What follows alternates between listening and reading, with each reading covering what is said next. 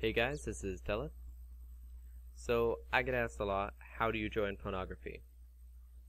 If you read the guild page, the main requirement is not to suck, to not suck.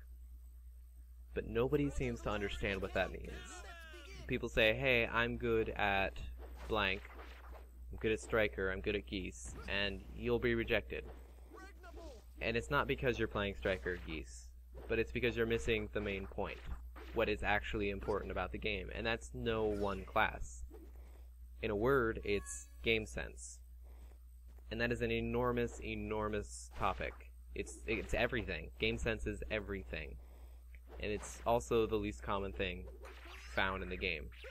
If you have game sense, you can play any class in the game. You can pick it up, not knowing anything about it, and you will be above average.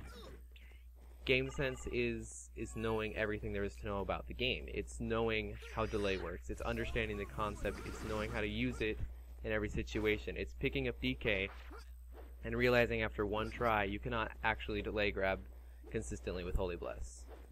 That's what game sense is. It's not doing that and then trying it again and again and again before you realize it. You pick it up, you use it, you analyze all of its abilities, and you realize, no, I cannot delay grab with this. So then you look at other parts of DK. Well, it's got this nice long 1-bar. That's good for survivability. It's probably not going to do much damage, you can see, because it has many hits. And you understand that how counter functions in the game. So you're aware that you're not going to be able to do damage with this. So you cannot rely on either 1-bar for damage. So then you go look at the 2 bars. Now you're getting somewhere. These 2 bars are much better. You've got the flipping thingy. I don't know the names. You'll know what I'm talking about. The flipping thingy. A lot of hits again, but each hit is a lot of damage, and it leaves you very immobile. Plus the last hit is grab. So this is the kind of thing you want to use if you know that your opponent has no MP, or immediately after they special, especially, because they'll be flat-footed. And then you've got Spell of Ruin is the name of it, I think. This one has more range, and it's a lot of hits again. More hits than the other one, less damage per hit. But you can see that this is a good spell to use if they're against the wall. So you're analyzing each special and its strengths and weaknesses and when you're going to want to use it. Now because both of those 2 bars have hits, again, this is not going to be your main source of damage. This is going to be your finisher, or something close to that. I mean, finisher is a bit of a loose term here because HP can come and go just like that. So where is your damage going to come from on a DK? So you're going to look at your regular attacks. Well, you see that you have this combo which launches if you do a critical attack, and that you can do even if you don't connect with your opponent. See, now you're getting somewhere. Now you're gonna finding out where you're gonna deal your damage. So if your opponent, if your opponent's a rush type, if your opponent likes to run at you a bunch, well, now you see you have this attack, which you can start before they get there. So they could run into it, and you could launch them and grab them, or do whatever it is you want to do. So there's one tool you can add to your attack box. I don't know where I was going with that. So what else have you got? Well, you've got this dash attack. This dash attack has actually pretty good range. You see that you can hit above platforms with a lot of it, and it also knocks down. So you know that, say, for example, if you're on the left side of Elven, in the middle platform, and someone's on the center highest platform, you can dash attack up, and it will hit them just above the platform. They will slide off and fall all the way down to the bottom, giving you plenty of opportunity to use that to your advantage. So you see you've got some range on this. You also see that it hits twice. The second attack will launch if they're standing still. So now you also have a rush attack of your own. If someone's flat-footed, doing whatever, charging rage or MP, or they just finished a special, you can dash up to them and attack twice, and then grab them or something after that. So you're analyzing bit by bit, blow by blow, the usefulness of each attack. So dash attacks are one thing, but what about the rest of it? Well, you've got a dive. You've got your dive, which is probably the part everybody knows about and cares about. So this dive is quick, it does a good amount of damage, it launches occasionally depending on what the person's doing at the time, and it also will hit 2 or 3 times, so they'll be immobile during that. So it's a good way to bomb down on people, and it's a good way to chase people if they're fleeing from you. So this is what you know now. You can't rely on your specials for damage. They're for hitting your opponents after they've made a mistake. So the best thing you can do now is try to make your opponent make a mistake. This is what you've learned. That if you want to get these good easy kills with your specials, you have to make your opponent make mistakes. And you have the tools to do that. You have a dive that's quick, it's fast, and it's something that your opponent's probably going to be expecting because it's like the main part of DK. So they're expecting you to dive. So dive. Dive somewhere else. Dive away from them. Dive towards them, but, you know, to the left or something like that. Make them think you're going to dive at them. And then dive away from them, or don't dive at all. Or cancel your dive with something else. The goal is to make them wary of your dive. You want to make them special. You want them to try to think they're prepared for something you're not going to do. You know, you want to hit them with a dash attack because they may not be aware that the dash attack hits above the platform. And then they'll be wary of that too. So between those two attacks, your biggest advantage is attacking diagonally up and diagonally down. That's where you're going to have something the opponent is not. Attacking diagonally down, you've got this dive. Attacking diagonally up, you've got the dash attack.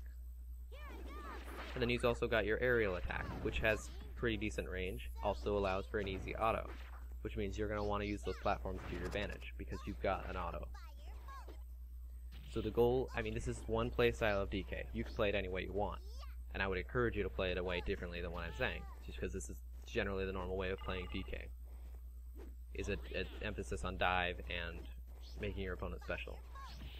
And you can afford to make them special. It's a part I left out. You can afford to make them special because of your specials, because you have a 1 bar that lasts a good deal of time, and it's probably going to last longer than your opponent's special. So you may get some hits in that way. So you can see how, through game sense alone and no experience, I'm not a DK player. I just picked this all up off the top of my head. I'm not even playing Grand Chase right now. I haven't played Grand Chase in the last few hours. This is just something I can visualize in my head because I have an understanding of the game. So I just built an entire playstyle for DK off of my game sense alone. That's the kind of thing we want. Someone with game sense can play, off the top of my head, Knight, Savior, AR, Asura, Shisha, everything on Sieg, most of Amy. They can play Xeno, they can play Viking, they can play a lot of Mary. I can't even think of them all off the top of my head. Classes that aren't specialized. Savior, Asura, AR, all classes that I always say everyone can play, because everyone with game sense can play them. There's nothing complicated about them, they're very straightforward, and they're very specific in their talents. Asura rolls. Asura hits you with a stick as he rolls. Savior grabs, because it's got the short grab, you can do all sorts of stuff with it. And AR does its auto thing, and you run with it a lot. You know, it's all really easy, really simple. If you can step, you can play him. Even if you can't step, you can probably play him. Game sense applies to most classes. Game sense, you're going beyond game sense when you pick up something like DA. DA is its own thing. Game sense barely applies to DA because DA, with its Hummer, removes itself from the regular rules of play. It is on its own level. It's a completely different game to fight a Knight and then to fight a DA, and I'm sure you can understand, you can relate to that. It's a completely different game to fight a PK than to fight a Knight, because a PK is doing the same thing. It's using its dashes, the JF dashes, to avoid taking damage. That's different. An Archer or a Nova player is not getting regular game sense. Those are incredibly unique playstyles that require an extreme amount of skill and practice to play. And you pretty much have to formulate your own playstyle on all those. The same is true for something like Thief. Or what's something else? Well, you get the picture. Game sense is what's important. But even when you take a class like DA, you're still applying game sense to it, because another major part of game sense is knowing who you're fighting and what they're capable of. If you see someone who is using Xenocider and is using Magnastan's Transformation Aura as a basis, like I like to do, you need to understand the implications of that and what it means for you as the DA. You understand that they use it in an attempt to bait you. They want you to come close and attack because you always think the aura is gone and it never is. And then you get launched fairly high, and the Manga Stand can usually damage you or grab you by that time. Plus, it heals the Dan, or it heals the Xenocider player. And I'm just using my own playstyle as Xenocider right now as an example, but I never stay Dan. Almost never. It depends on who I'm fighting, but I would not stay Dan against a DA, probably. I would probably prefer... I don't know, I might stay Dan against a DA. It depends on who I'm fighting and how good they are at fighting a Dan. Because you've got the range, but it's also an extremely clunky class, and it's big, it's easy to hit. And it's very susceptible to a DA 2-bar. So, as the DA, you need to understand that you cannot attack them when they're using Dan. And when I play Dan, I use almost no other specials. That's all my MP. So you can expect that. If you see me switch to... If I'm playing DA, I'm probably going to be using the connected pikes. I don't know what they're called. Because it's easier to knock down with and I get more damage from a dash attack. So if you see me switch to the double version, where I can step, that means I'm probably going to be trying to step into you for a Dan transformation. So you understand that, and you're going to prepare yourself for it. You're going to prepare by starting your 1-bar early. And that's the main thing most DAs don't understand, because they have no game sense. They think they should still be spamming this now, not useless, but pretty bad 1-bar. That 1-bar absolutely has its use, but you need a lot of game sense to use it properly, and in general, game sense is going to tell you, don't use it. It's for spawn killing and panic moments only. You're not going to use it very much, unless you have a very good idea of what's going on. So, you know, maybe you'll start your 1-bar early, and try to hit me out of the delay, or you'll just do it to get your attack boost, and then wait for me to transform, and then wait for me to move out of my transformation aura, and then attack. You know, it gets a bit much. It's very difficult to pull out a specific example while I do this, but I hope you can understand what I'm saying. This game sense is not exclusive to any one class. Being good at one class, if you're only good at one class, you're talking to the wrong people, you're talking to the wrong guild. Everyone in the guild, everyone in Pornography can play lots of things. And they can play them without ever having played them before. Especially classes like Savior, AR, or Asura. I mean, with the exception of Mike. Mike plays as Asura on a different level than most of us do. But it's just a simple, straightforward class that we can play because we have our game sense. Because we understand delay, we understand counter, we count each other's MP, we pay attention to who knows what, and we understand what our opponents are capable of. This is what you need to be in Pornography, and this is what you need to be a true top player. If you're a Flavor of the Month Striker Geese player, and you're only playing it because it's the only class you can get kills with, or something along those lines, you're not going to go anywhere.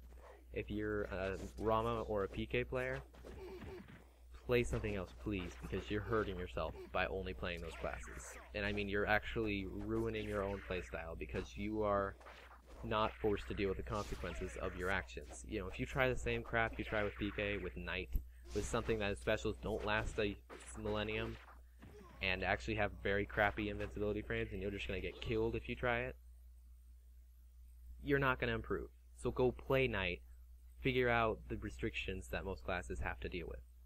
So improving your game sense, like I just said, go play Knight. Knight will teach you how to get so much out of so little. It'll teach you how to get an entire playstyle out of only a few moves, just like I did with Dragon Knight. And I mean, I can do all that, and I can use it. And so can JRT. I'm sure most of you saw the video of him beating Sabron's DA. It's just game sense that allowed him to do that. It's not like he practices DK. As a matter of fact, I would be surprised if he ever really touched it before. Go play Arme. Go play Mage, specifically. Mage teaches you how to plan ahead. Not far ahead, but far enough ahead that you won't be dashing into enemies. It'll teach you how to use your invincibility properly, and it will teach you discretion when it comes to using your specials. Mage has 6 specials. 5 of them are useful in all situations.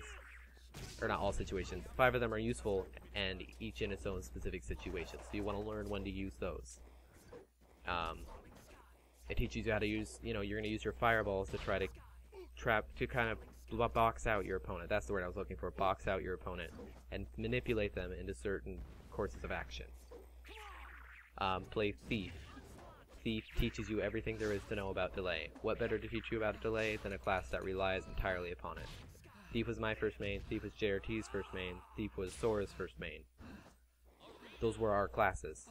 I mean, that's what we played at the time, and before, you know, we got hit by Jins and Strikers and DA and whatever, it was one of the best classes to play, because delay was such an infallible game sense concept. So go play those classes, and above all of those 3 classes, play every class in the game. If you know what your opponent is capable of, and I don't mean know of them, but truly understand what your opponent is capable of and the implications of that, you will become an enormously better player. That alone will boost your skill level an astronomical amount. And I really want to see diversity in PvP. I fought a Xenocider the other day. He wasn't bad, he was actually pretty good, and it was more fun than I had. I fought only one Viet's mage, and it was sick. A sick mage player. Crazy. I think he beat my SK like 4 times, and I only got a couple wins out there. I want to see that. I want to see more stuff like that. And I guarantee you, if only one Viet were to pick up anything else, he would be much better than, sorry, but most of you would be. So really, go out there and play different classes. Play something you never played before. Except for AP. Don't do that. Never play AP. AP's bad for your soul. Alright, you can play AP. But don't play AP competitively, and don't expect it to contribute that much to your game sense abilities. But really, go out there and pick up a class you've never played before. Pick up a class you suck with, and just lose 20 times in a row with it. It will make you a much better player. So that's all I've got for now.